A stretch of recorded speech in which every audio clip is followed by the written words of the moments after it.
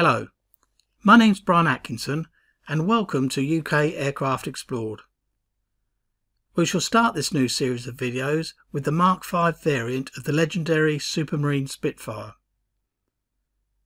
By the end of 1940, the Royal Air Force knew there was a very real chance that they may have to go through the same struggles of the Battle of Britain yet again during the summer of 1941.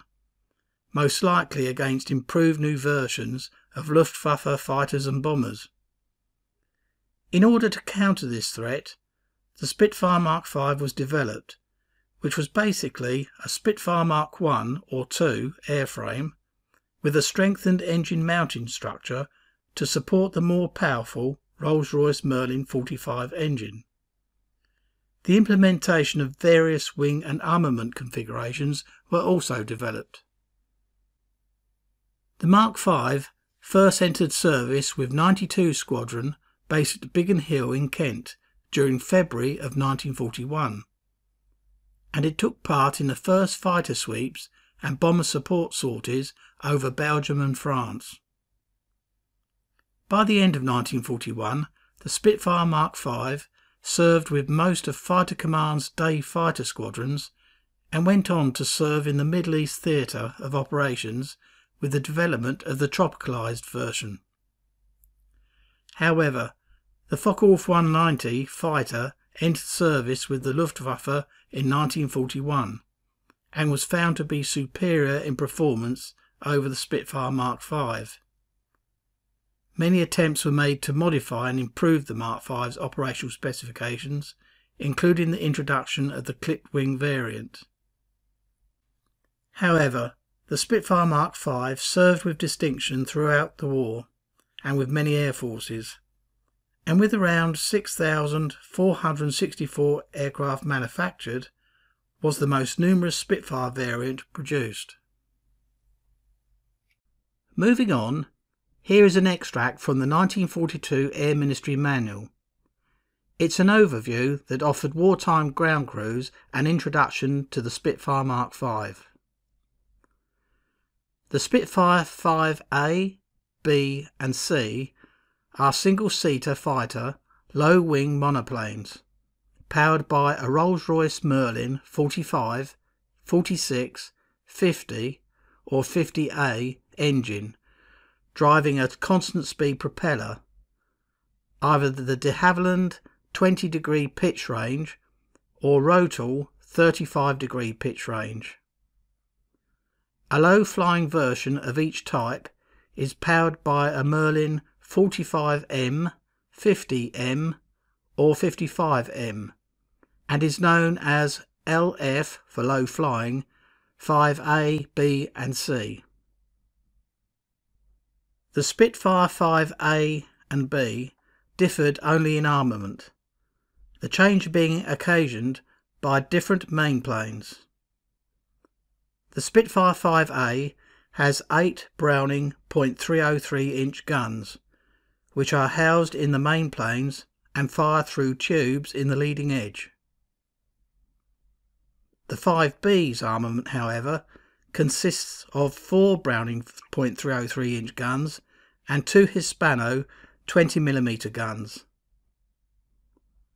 The Spitfire 5C variant has a universal mainplane, which can accommodate any one of 3 arrangements of armament as follows: 8 Browning .303-inch guns, 4 Hispano 20mm Mark I or II guns, or 2 Hispano 20mm Mark I or Mark II guns, and 4 Browning .303-inch guns.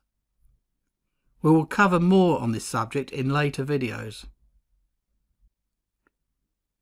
Moving on, the Spitfire 5's fuselage is of stressed skin construction and consists of 4 main longerons, frames of either hoop or U-shape, and all-clad plating stiffened between the frames by intercostals. The tail fin is an integral part of the tail end of the fuselage. The tailplane is also of stressed skin construction but the elevators, rudder and ailerons are of metal construction with fabric covering. The main planes are of single spar stress skin construction with a light auxiliary spar and have all-clad and duraluminium sheet covering.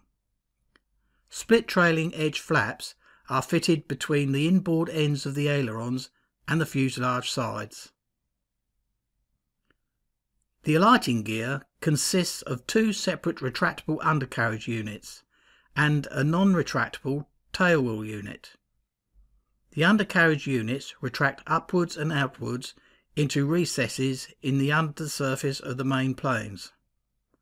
Pneumatic wheel brakes and oleopneumatic shock absorbers struts are fitted.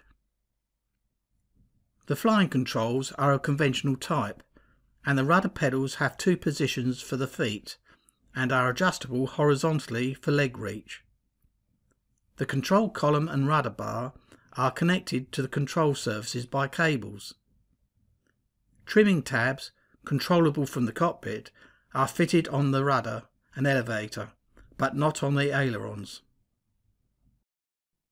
The Rolls-Royce Merlin engine is mounted on a tubular structure attached to the fuselage front spar frame.